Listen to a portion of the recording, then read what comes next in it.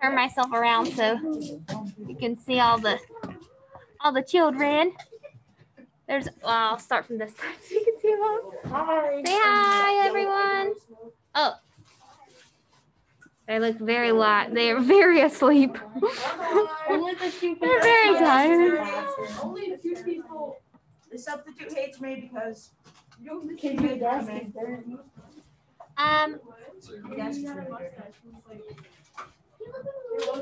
Oh. Remember Mr. Lee's mustache? He looked like oh, he did. He was green. What's happening? Do you guys know where his remote is? No.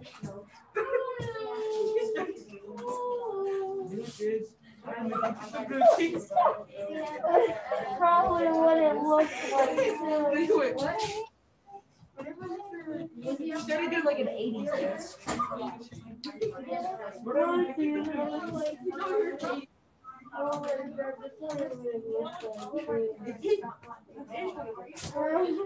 Miss Moore, my whole whirly thing is breaking. I didn't really hot glue it that good. Yeah. I didn't really hot glue this part. Hey, Miss Moore, they shut down my Chromebook. I can't use Classroom or IXL, but I got like 535 words on my essay thing, so I should pass that. Yeah, So I should. You have everything. You what? I finished my Well, like, Yeah. yeah, Awesome. I should. I finished my essay also. Yeah, so guys, we don't need our Chromebooks for the first part of class. We have a guest speaker. I'm currently trying to get the projector to work so that I can project him onto the board. So we're struggling.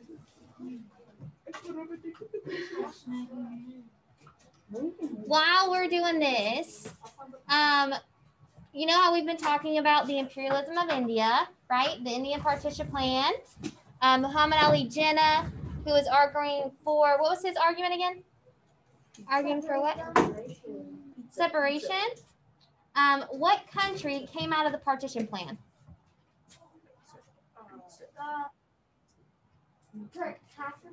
Yes.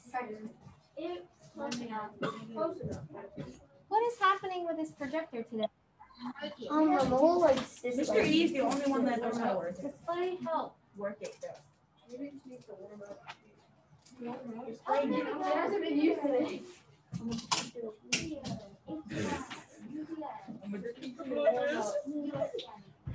There is no okay.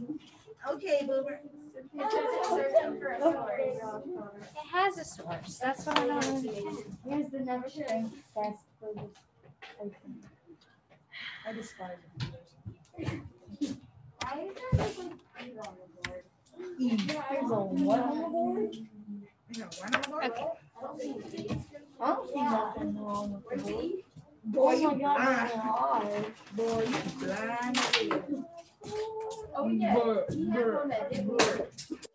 The HDMI cord is not working.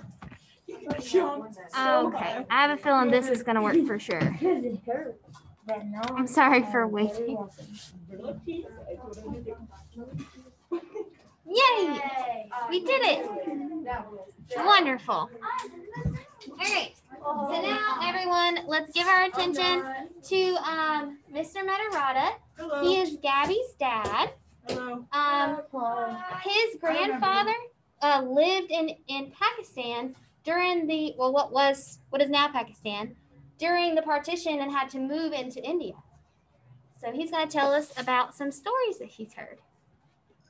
This is actually my dad, not my granddad, but Oh, okay. what happened was when originally you had England was ruling India, and then India got its independence. When they did that, there was a guy named Jinnah, Muhammad Ali Jinnah. He was a Muslim. He actually really wanted to be the leader of his own country. And at one point, he said, I'm going to make my own country called Pakistan. And that's where the Muslims are going to be. And Gandhi wanted to keep one country said, Jinnah, why don't you be leader of India, and then have go ahead and appoint various Muslims, if you want, in charge of the Indian government. And he said, no, there's Muslims in the bottom half of India, top half of India. It's not going to work. There's too much civil unrest, because at this time there was a lot of internal fighting in the country between the religions, between the Muslims and the Sikhs and the Hindus. They were killing each other, and it was really bad. So he said, we're going to move up north and be Pakistan. And he said, all the Muslims down south are going to move up north, and we're going to become Pakistan. So you had this migration, kind of like ants marching, against each other this way. And for the most part, it was pretty peaceful. There were little skirmishes here and there, back and forth. Now, in my dad's family, for instance, there was 10 kids in his family. There's 5 brothers and 5 sisters, and his mom and dad. So there was like 12 people in his family. And so I'd ask him, it's like, well, how did you decide where you lived? He said, well, when you got to India, you found a house that looked like it would fit your family. And if it was a former Muslim house, you just went in. He goes, that's what we did. We went into this house. There was a lot of blood in there and a few dead bodies. My older brothers and my dad picked up the bodies, put them outside. We cleaned up the blood, and we moved in, and that was our house. And so that's how my dad got his first house in India when he was 11 years old. It was a former Muslim house that some people had been killed. The Muslims fled, so they moved in. He goes, and I'm sure somebody in our house, what became Pakistan, somebody just moved into our old house and said, yeah, this will fit our family, or a couple of families, whatever, moved in and said, okay, we're taking over this. And that's how they got their house, or my dad's old house. That's just what happened. You had to register with the government, letting them know, hey, I'm here now in this house. We're not Muslims, we're Indians. We're here. And I actually have the certificate still at home from 1946, I believe, from my dad's dad, my grandfather, when he filled out the paperwork with the Indian government. Every day at the border between India and Pakistan, there, it's called Vada border. They have this huge ceremony where at the end of the day, where the Indian flag comes down and the Pakistani flag comes down, and they have these little marches and stuff, and hundreds of people go to see it every day at the border. And I got to see it a few years ago when I went to go visit my dad, and I talked to one of the guards at the fence line, and he said, I've been working this post for 8 or 9 years, and the guy on the other side of the fence, he's been working his post for 8 or 9 years. I consider him a friend. He considers me a friend. We talk about our kids. We eat the same food, speak the same language. But if our government said we're going to war, he goes, we may have to shoot each other. He goes, but, which is, silly, because I consider him a friend, but that's what we do. We stand at this fence line 2 feet away from each other. And, what are you going to do? Stand at a fence line for 2 years on the other side of the fence. You're going to talk to the guy. He said, we become pretty good friends. There's a big traffic circle at the border. When they do trade of goods, the Pakistani trucks come into this middle area. They stop. They have to unload whatever goods they have from the Pakistani trucks and put them into Indian trucks, and then they go into India. And same thing with Indian goods going into Pakistan. They unload the stuff from the Indian trucks into Pakistani trucks, and they go into Pakistan.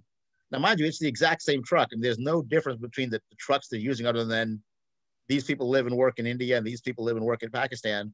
But the two governments don't want each other's vehicles in each of those countries for trade. So they have to go through this process at the border where they exchange goods that way, and then they go back into their own countries with the goods. So that's kind of like how the trade works a lot in India, and that's how the Pakistan, how it's actually pronounced, Pakistan became Pakistan and India became India. Was Jinnah wanted to be in power and didn't want to rule India because he knew there was going to be too much bloodshed, because it was majority Hindu and Sikh, and it was not going to work with Muslims on either side. Thank you. That was our main question.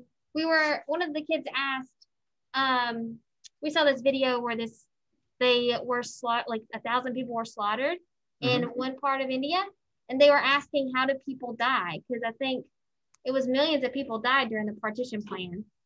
So there were a lot of skirmishes. I mean, for the most part, at least from what my dad experienced, it was peaceful. But you got to remember, you've got hundreds of thousands of people going one way and 100,000 people going the other way, and some of them had you know, little babies, and the babies got sick maybe or died on the way, or they were mad at the Muslims were mad at the Hindus, or vice versa, for having to leave their home and move. And it's not that person's fault. You know, this was a political conflict, but they're mad at that person, like, you know, oh, you're a Muslim, so, you know, you're making me move, or you're a Hindu, you're making me move.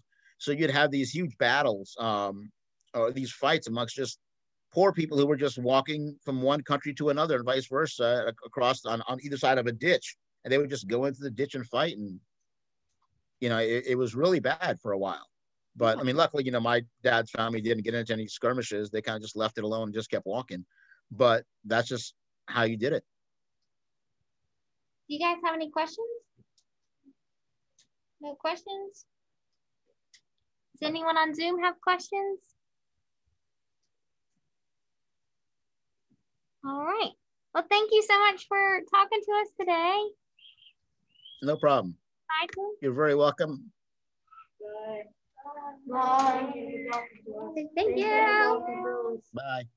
Thank you. That was so cool.